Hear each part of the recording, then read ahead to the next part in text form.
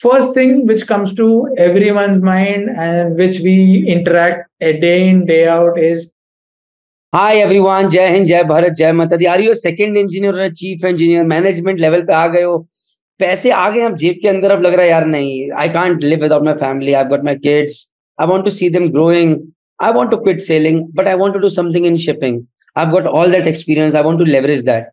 Then this video is made for you, where Captain Rana has got years of experience guiding so many mariners out there. He'll tell us what all options do we management level engineers have in core shipping, but not sailing anymore. Sir, Captain Rana, first of all, thank you very much for joining us. hey, thanks, Praneeth. Always a pleasure to speak to you. And so this video will focus on management level engineers. If they are looking to transition ashore and they are looking to stay in core shipping, right?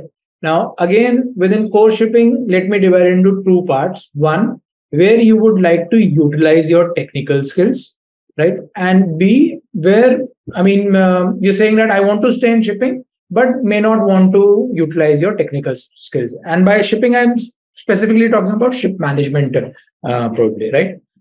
So, first thing which comes to everyone's mind and which we interact a day in, day out is technical superintendent. Yeah, right? So that's something which is honestly aspirational to many, but at the same time, because you see them, working so hard, working relentlessly, sometimes it's also a field where many feel yaar nahi jana yahan pe, right? But it has its pros and cons. But most marine engineers, especially at a senior level, you will find them as working as technical superintendents. But obvious hai, chief year ban ke, second year ban ke, technical superintendent, then maybe fleet manager or something. Many batchmates are doing that right now. Maybe around 20 to 25 batchmates are superintendents these days. Very responsible job, and you are essentially managing the whole show of the company, right? So that's number one.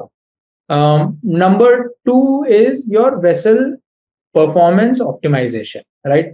Again, you are a little bit IT savvy, right? Information technology savvy. You are looking to analyze data. You are looking to solve problems by correlating stuff, right? And not just by technical correlations, but other correlations as well. So, correlation of a technical to commercial, technical to HSEQ, technical to something weather, that's where you should, you can go.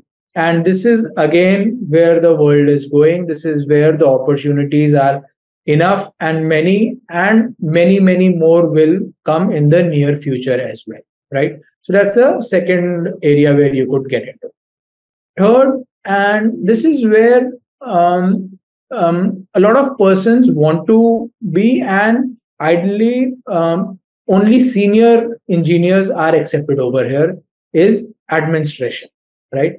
What do I mean by administration is, if you want to work in government, DG shipping, MMD, maritime boards, right? Those are the places which have power, right?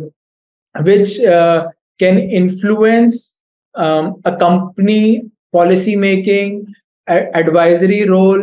And, once you retire, the kind of know-how you have about the entire industry is unparalleled. Right? No one would have that, because you are interacting with all the companies at different levels. You are making influencing policy making. So that's where you could go and get into, and at a senior level, right? Third is surveys, right?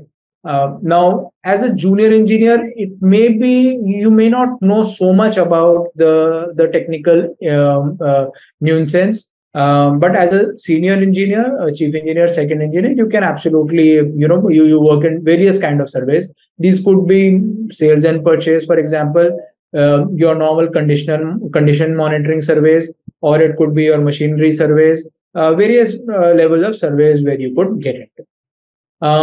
also classification society, right? We can put them into surveys, or we can put them into a separate category as classification societies, which are doing various roles.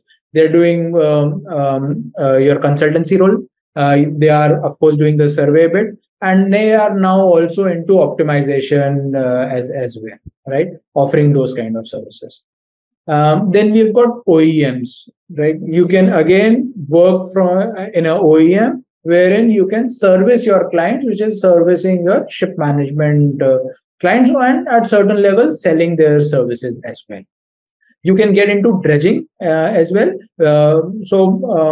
Essentially, the dredgers have very sophisticated equipments, right, and very, very powerful as well, but small. So a senior engineer can actually start to manage those vessels, but in a short period of time they can lead the company as well. Again, shipyards. Shipyards, you can manage a dry dock. While you've managed a dry dock from the ship side, you can now help in construction of vessels, or you could actually repair vessels as well in your shipyards, dry docks as well. Right. So those are possibly on the core shipping side of things. On the where your technical know-how is not required as much, right? You're on the core shipping, but technical know-how is not required. You can get into crewing. Again, your people skills are really required over there. Learning and development, right? There are so many seafarers coming, the rules are changing, new policies coming, new regulations coming. You can get into learning and development and help the upcoming seafarers or with that, or upskill the persons who are already sailing at a particular position, right? So I think those are the key things where you can stay connected to core shipping, but possibly not utilize your technical skills. Sir, thank you very much for the input. Very similar to the operational level engineers, but I guess the difference is in the salary part. Am I right, sir? Correct. And also the responsibilities, of course, will be... With responsibility comes money, otherwise kaun deta hai, sir? Sir, just one thing I want to ask, not in detail, and that is regarding shipyards. In India, I think so shipyards matlab bahari hoga, sir, maybe Korea, Japan, but I guess no, so not many options in India, or are there options available in India as well? Right. So I think a very good question. About say 8 to 10 years back, I knew a lot of chief engineers who were working in shipyards in India. L&T shipyard in Chennai, and I was lucky to be part of one takeover of a offshore vessel where the entire shipyard and actually not just the shipyard, but that vertical was managed by a chief engineer. A very senior person. So L&T's shipyard was governed by a marine engineer, right? Then you've got shipyards, Cochin shipyard. You've got two good shipyards in Gujarat.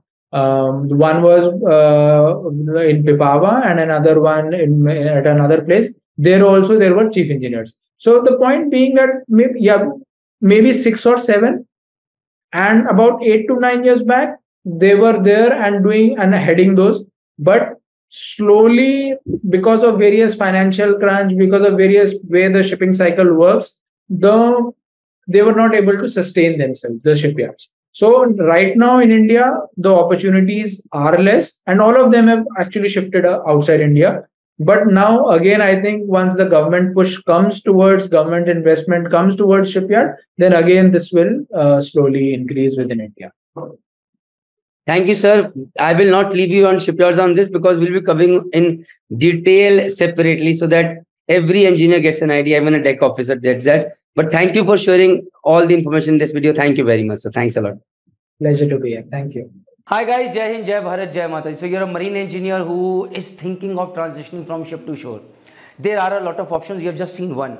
So if you want to do a whole detailed course where you can see सारे options आपके सामने in terms of core shipping, what all options you have, in terms of if not core shipping, outside core shipping, what all options do you have, outside complete shipping, what all options do you have, what kind of skill set is expected from you, what will be your salary. There is a complete free course made by us on Merchant Navy Decoded website. Please go to the description box or in the comment section. You will find that course which is helping today hundreds of seafarers, marine engineers make well informed decisions. In case you have got any query, any problems, you can just contact Team Merchant Navy Decoded and we'll help you. Jai Hind, Jai Bharat, Jai Mata.